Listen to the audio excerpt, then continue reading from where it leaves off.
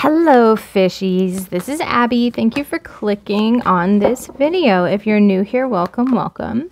If you are one of my returning subscribers, thank you so much for being here time after time. I love you guys. We're having such a nice little community. What the heck? Community of people coming in. Sorry, it's like all major arcana first row. So this is going to be a general for the sign of Pisces, Sun, Moon, Rising, Venus, North, whatever. Like, honestly, I'm not a cop, right? I can't tell you to watch or not. This is up to you, whatever your connection to a Pisces is. Just remember, like any reading on YouTube, not every message is going to be for you. So if it doesn't make sense, then it's not yours, right? It's easy as that. If I give advice and you're like, that doesn't apply to me, it's like, okay, so it doesn't. It's for somebody else, okay? No big deal. We have the Six of Cups here at the bottom of the deck. So this feels like I got sweet soul touch. Interesting. This could have to do with you nurturing your inner child. It could also have to, like, I'm getting very much that meaning this time. It could also have to do with a connection with someone that you feel a great deal of warmth and sort of homey energy towards, whether or not that's, you know, something that was romantic or not or whatever. Sometimes it's just good friendships. But this feels like there could be some reflective energy there because whoosh, you've had a lot of stuff come through. So sort of in your past energies or the energies that you're sort of moving out of here, Pisces, we have the Sun, the Fool, and Death. This feels very much to me like there is a great deal of clarity that has come to you, where before you may have been struggling. And there's now like this recognition that this, what is happening has actually been about illumination, about knowing who you are, about knowing where you're going, about your happiness, about new starts, taking risks, taking chances, right? With the things that you've learned about what your happiness is and where it's going. And then the Death card, that it's part of the transformation, that maybe you were in sort of that butterfly soup, right? You were in a little chrysalis, you're waiting for it to sort of crack. You were wondering what was going on. And it feels like there's an acceptance here of like, okay, that's what's happening there. That's what that was. It wasn't that I was nuts. It wasn't, you know, it wasn't that I was failing at things. It wasn't that I was doing whatever. It was that there was a giant shift happening. Giant shift. Interesting. Let's take a little deeper. Ace of Pentacles. Beautiful. So new starts, really. Love, relationships. New starts, new jobs, new career. Three of Pentacles, Seven of Cups. So with the Fool and the Three of Pentacles, this feels like understanding of going towards something new. Do you see how this Fool is like staring down at the work of this person in the Three of Pentacles? The Three of Pentacles is a lot about collaboration, but it's also a card of mastery. This person is, you know, they're creating something. They're very lucky. They are creating something of value and everybody's benefiting from it. This feels like something that you're going towards as far as stability or a particular project that you are taking some leaps of faith on and understanding that it's not necessarily going to be perfect or stable, or that you might need to talk to other people. You might need to get advice. But it's really gorgeous energy. With the Death card, you have the Seven of Cups. So there could be a Scorpio energy here.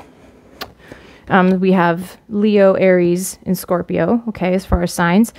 The Seven of Cups is with Death. This just makes me feel like part of your transformation is realizing your gifts and where you can take them. That I've got so many ideas now.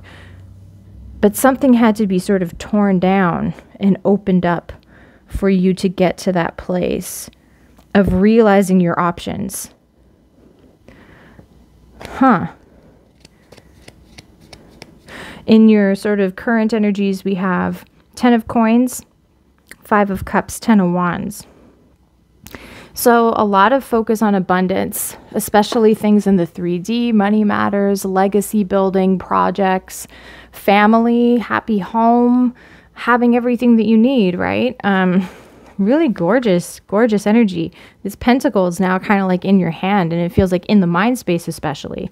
Could have a lot of thoughts about that 10 of pentacles kind of abundance that can have to do with having the family legacy, right? Like, I prefer, actually, I know a lot of people like 10 of cups. I'm a 10 of pentacles person because it's like you have all this stuff that brings you the emotional security. It's family, friends, legacy, all of that kind of stuff, building a tree, building something that lasts for generations, tree of life type energy.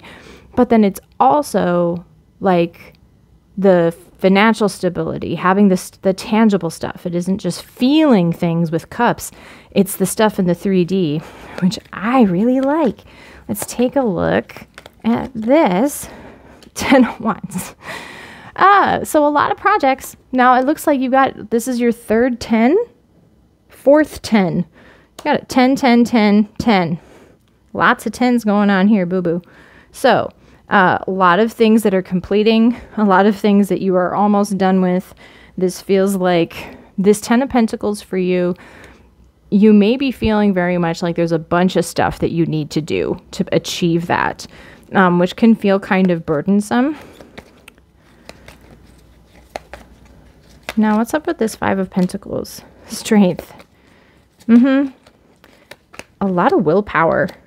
And the hermit with this other 10 of wands. Okay.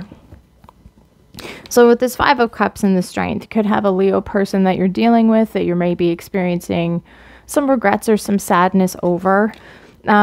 This could also be some reflection as you are building habits that have to do with using your ability to, like your, what is it? How come I can't find the word? Having to use your ability not to react too much, your resistance, resilience, resisting temptations of kinds. That's sort of what I'm getting there. Is it's kind of like you could be looking back on other chances you've taken or chances you didn't take, right? Like maybe I was too scared of security or loss before and I never took a certain leap.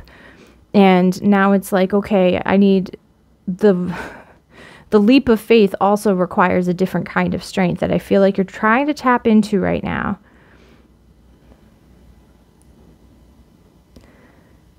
Why am I getting so many weird words? Resistance, overbearing, like control. Like it feels like there was perhaps, now there's reflection, right? A little bit of reflection here. But it isn't just that you're going to get a lot more. You're going to get a lot more than those 3 cups that maybe you lost. And here's the thing. Time is going to pass anyway. Time's going to pass anyway. Okay? Like whether or not we're doing a project, I don't know if you guys have noticed this, but it's like, you know, the project you didn't start 2 or 3 years ago, 5 years ago, 10 years ago, 10 years, 2 years, 10 months, whatever, still passed. That time still passed. Whether or not you're working on that project, the time passed anyway. So it's kind of like, why not just try the thing? I think that's what you're switching into right now, which is very nice to see. Very action oriented. We have 4 wands on the bottom of the deck just catching my eye. So this could have to do with relationships, home purchases. You could have a new goal of that kind of thing, but it really feels like a celebration and sort of crossing the finish line here, right? See that? Everybody just sort of like getting all turned because they're like, this is the best. Yes, because there's 6 of wands underneath that. You've had probably some victories here. See, it feels very nice. Now, sort of in your supporting energy, you have the 10 of wands along with the hermit, so Virgo energy and fire sign energy. I think you've had this hermit down here in this position before in the last couple readings. Pisces. This feels like, I feel like this hermit is trying to urge you, because we have this 10 of wands twice. So sort of on your mind, all the different stuff that you could do. all of the different roads that you could take with the Seven of Cups is transformation. And it could be in that place where with this Fool energy coming in is just like, let's just do all of it. And I feel like this Hermit is trying to get you to really reflect and really use your inner wisdom, use your own enlightenment. This could also talk about, like, you could get guidance from someone in particular, a financial planner, a guru, someone who's an expert in their field. That can also be the Hermit. But this feels like there's a call for you that before you overburden yourself, if you are already kind of stacking project on top of project, trying to learn too much about too many things at the same time, maybe out of a sense of regret or time lost or that kind of thing, it's telling you, the Hermit's telling you to get focused, how focused they are, right? On that lamp, on the star that's in that lamp. I like it.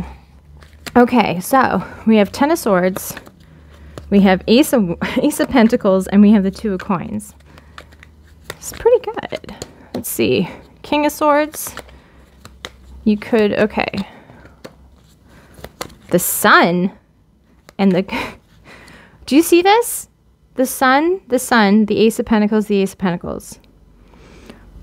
There, whatever this thing is that you've had some illumination on this start, it is, though there is a skip here where it's not appearing as much, it shows up in the future, okay?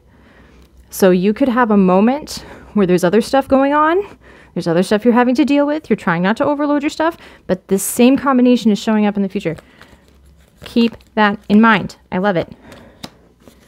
Okay, bottom of my clarifying deck, we have Ace of Wands, passionate, new beginnings, new projects, new things that you want to work on.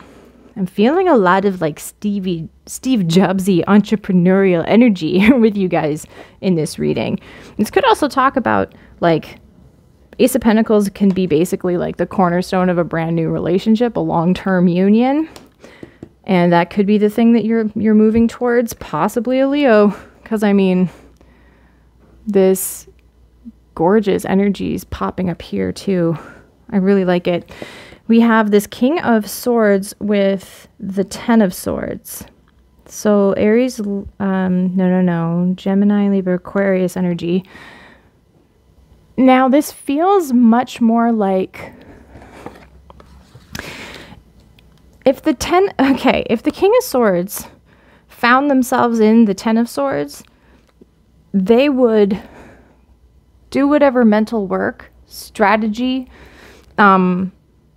self-talk, whatever they needed to do, they would do what they needed to do to release this. Tens are a release. So whatever this was about, I'm getting very drawn to how this person has their hands tied behind their back, and then this king has their sword upright. Okay? And it's kind of like, I think you are choosing to free yourself from whatever little mental prison was happening there. Could also be something like, say, a crummy ending, a painful ending with an air sign. This would be someone possibly older than you.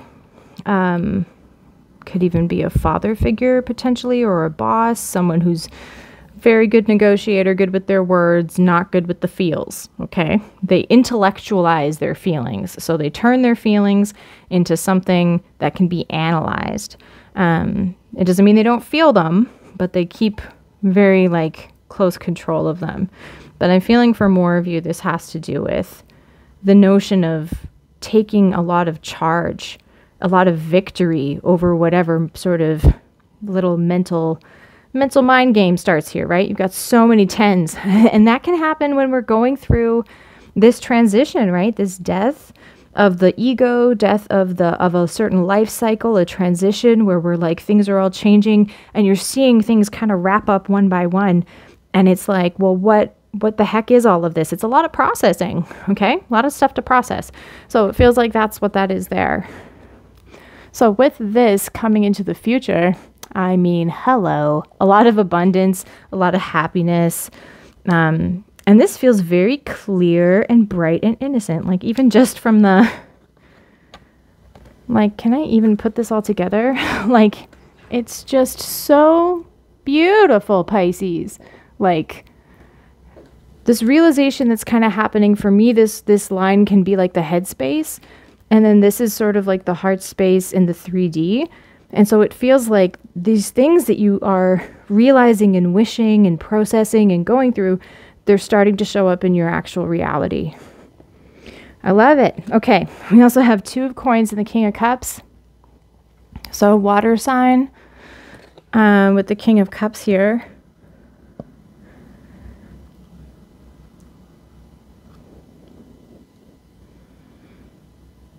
I feel like you are going to be making a choice to be much more in control of your emotions.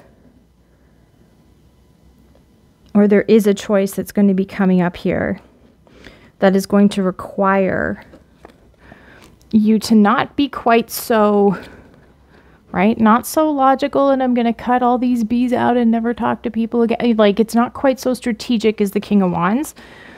But this is sort of like underneath your supporting energy. It's saying like, you can handle the things that are coming your way. You can do this tightrope dance. You can, you know, juggle the things that matter to you. The 2 of coins is often like, he's often seen dancing or juggling or doing all of these things. And it can talk about trying to just have fun with it and come from a place of emotional control. And emotional control doesn't mean not feeling your feelings. It can very much be about just like picking your battles, you know, focusing on the right stuff and figuring out what's worth getting upset about and what's not. The 6 of Cups here, this could be talking about things like soulmate connection. Sweet soul touch is the thing I kept getting when I looked at this. So it feels like there's some kind of return almost to innocence with the way that something is brewing here. Interesting. I like it. Okay, let's get you a couple oracles. So for this energy, please, could I please have an energy oracle card that will aid my Pisces, provide some guidance? What can we have here, please? Okie dokie. All tied up. This sort of feels like some of this, like 10s on 10s, right? So it's things wrapping up. Might feel a little, yeah, lack of motion or sense of personal freedom. Interesting. So this says the card shows a woman tied up with vines around her wrists, body, and arms. Receiving this card upright represents a situation in your life where things seem to be severely stuck. A major drama may be growing on or around you, or going on around you, stopping you from moving forward, or it may be that some technicalities are blocking your way. Perhaps you're waiting for a contract to be signed or an agreement to be made. Whatever it is holding things up, the restrictions may be feeling quite oppressive at this time. If this isn't technically the case for you, what's tying you up is your own personal stuff. Look at your life and see how you can be your own jailer. Okay. Are you tying yourself up in some emotional angst or in a negative habit that you refuse to deal with? If so, it's time to cut the vines and make some serious changes now. You needn't live in your self-imposed jail any longer. I love when that happens. That feels like it was so bang on with some of this stuff. So there's an affirmation here. If you want to write this down, it says, I release stuck energy, old habits, and restrictions. My life is opening up. I am free to choose my reality. Hell yes. Oh, it just got tingles. I love it. I love it. Okay. I'm going to give you a wisdom of the oracle. My allergies are acting up a little bit, so I'm not going to do the Sacred Rebels because it's a lot of reading. Okay, could we please have a card of guidance for my Pisces? So you got a couple. You get change in the wind and truth be told.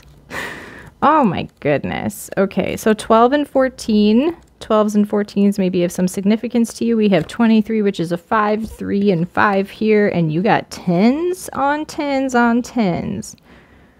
Friendo, you got so many 10s. This is crazy. So, 12, a change in the winds. The essential meanings are a sense that unseen change has been initiated, preparation for a storm, awareness that your plans are not on firm ground, feeling a shift and uncertainty about which direction the wind will blow. Yeah, makes sense. So I'll give you the main oracle meaning. It says, it's human nature to yearn for certainty and to resist change, to want the world to remain consistent like a zebra's stripes, yet nothing in human experience is black and white, nor will anything remain static. The one thing guaranteed is change. Now is a time of transformation, as outer conditions are temporarily moving out of sync with your desires and expectations. Stay the course, and remember that even storms serve to clear the air, scatter seeds, and nourish the soil for better things ahead. Life is about to get interesting. Anticipate with curiosity as you wonder what is coming in on the shifting winds. The unknown is where the magic lies. Yes, I like it. So it's sort of like being a little scared of the change, the shift, the time lost, all of that kind of stuff. But it's because there's change. I love it. Now, let's take a look at this one, number 14. Truth be told. Okay. So the essential meanings are honesty, accepting things at face value, coming out of denial, the willingness to be transparent, and clarity of communication. Okay? So here she be. And it says, this oracle's message says, there is the truth, which is the essence of a thing, and then there is a truth, the subjective according to the philosophy of the adherent or the believer. So the literal truth versus the personal truth. This is not a time for debate about which truth is truer. This is a time when you are being called to proclaim your truth out loud and be willing to be transparent, honest, and open in your communication with others and with yourself.